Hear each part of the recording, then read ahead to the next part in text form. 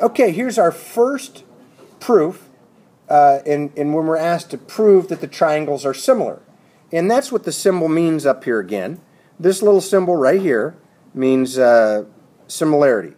So we're trying to prove angle-angle similarity here. That's the only one we know. Now tomorrow we're going to add two more ways to prove triangles are similar, but today we only know angle-angle similarity.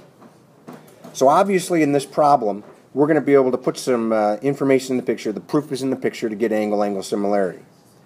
Right off the bat, I notice that we have parallel lines. And so now we get to remember back to what does that mean when you have parallel lines? Well, if parallel lines are cut by a transversal, then alternate interior angles are congruent.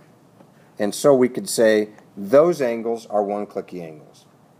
Now you'd have a couple choices here. We could actually go right to the vertical angles, or we could use the other set of parallel lines cut by a transversal, alternate interior angles are congruent. Either one would work. At this point, we have enough information to say we have angle-angle similarity.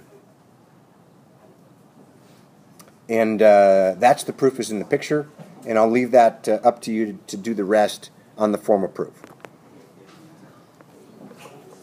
So first we're going to show that S and V are congruent, and then we could say vertical angles if we wanted to on the T, and the triangles are similar by angle-angle similarity.